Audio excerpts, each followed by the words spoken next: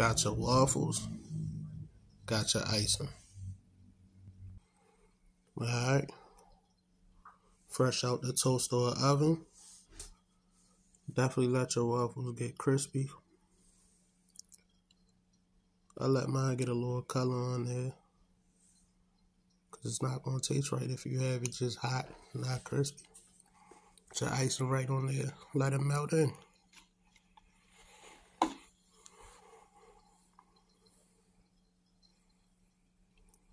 Welcome to the recipe for the nice cream sandwich.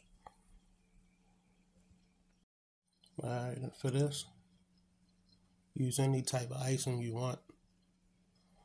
But you're going to need your waffles, preferably Eggo, Lego my Eggo,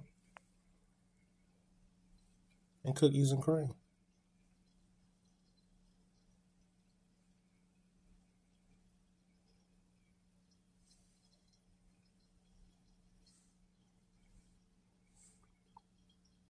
Okay, once you got a nice little melt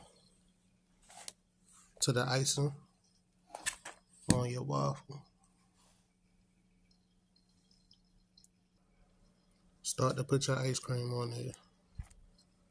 Smash it down.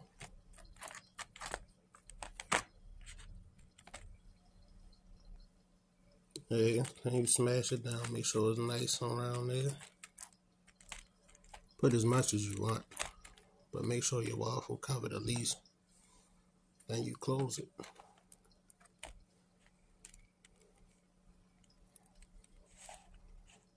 Nice cream. Okay, it's a nice cream sandwich recipe.